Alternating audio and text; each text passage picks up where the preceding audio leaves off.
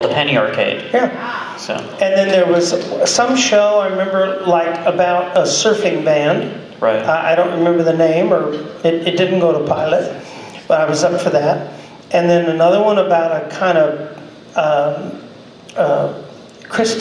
new Christy Minstrel, big, a mighty wind right. kind of act. I guess it was a show about a whole family, or I think that kind of became the Partridge Family, actually.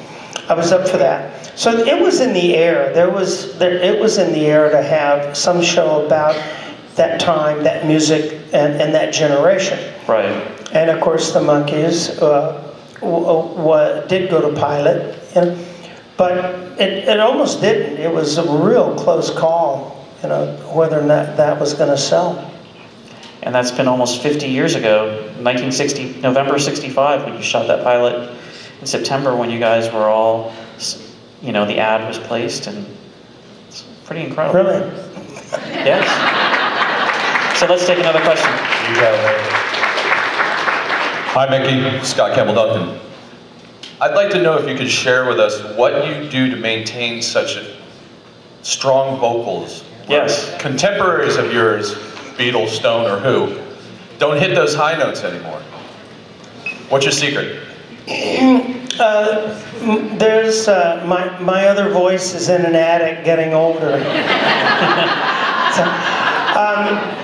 No, it's a good question. I have been asked that a few times. I think it's a combination of a few things. One is just genetics.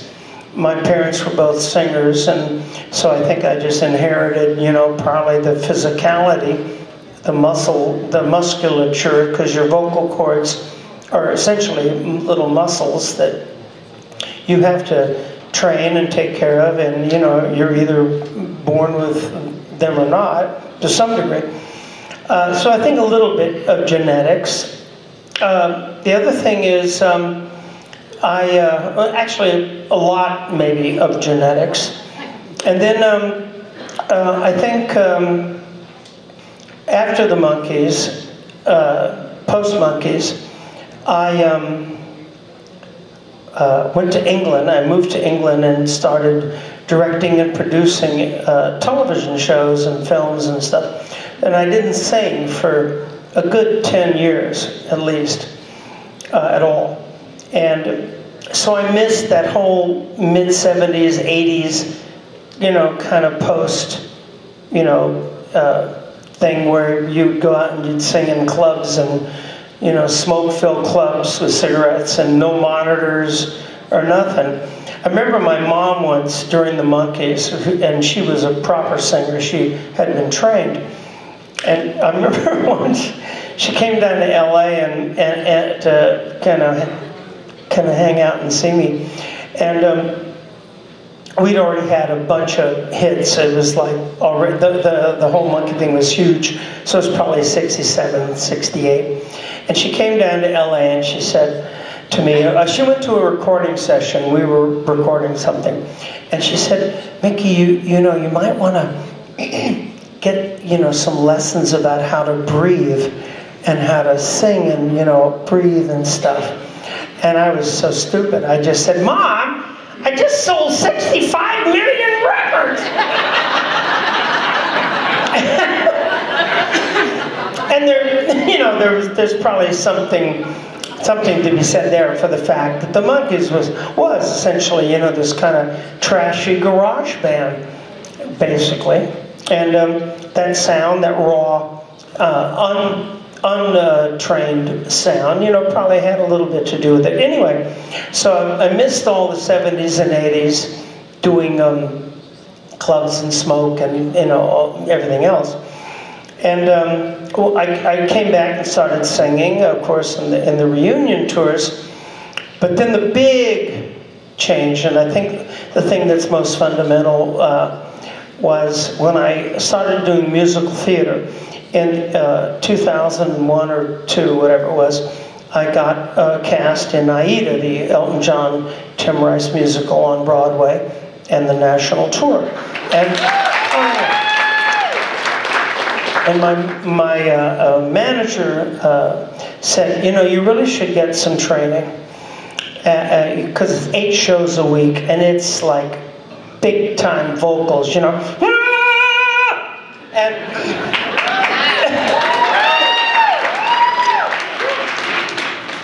And I said, oh, are you sure? I mean, so I actually told Paul McCartney this. Did I drop that name? You're going to pick it up again? I was talking to Paul a couple of years ago at a rehearsal he was having, and we were talking about vocal training, and he was asking me about the Broadway thing and the vocals, and I said, well, you know, and I told him this story about how I went to this vocal coach, amazing guy in LA called Eric Vitra, and I said, when I went to my first session, I said, you know, I don't want to sound like Mario Lanza. And Paul says, you should be so lucky. Which is true.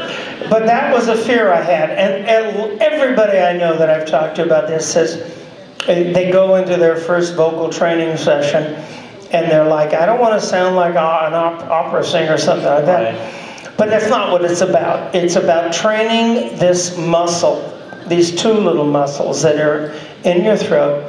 And they're just these 2 little vibrating, very thin little muscles.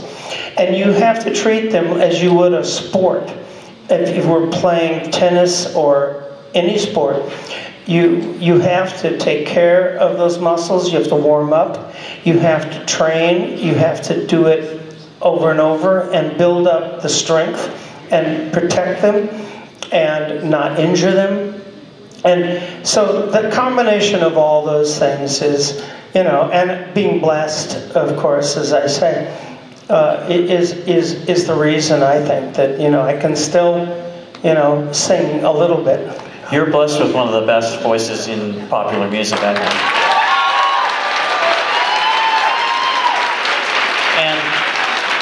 And in particular, I want to say thank you to you because in the last few years, you've managed to put it on tape or on record a lot more than you had in the previous 20 or 30 years by doing some great albums. Remember, which is a fantastic album. Your new album, Live at B.B. King's, which you can hear is completely great vocals on that, doing a lot of the classic songs. And then also the Carole King, King for a Day album. And I hope you do another new album after that soon. Yeah, I'd love to.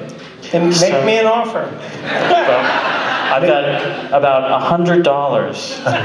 I want to thank everybody for the Q&A. I think we have to move on, unfortunately, but I'm sorry we didn't have more time for more questions. But Micky will be here all week, or all week. Don't forget to tip your veal and try the waitress. No, wait. No, try the veal and tip your waitress. Well, I had a good time.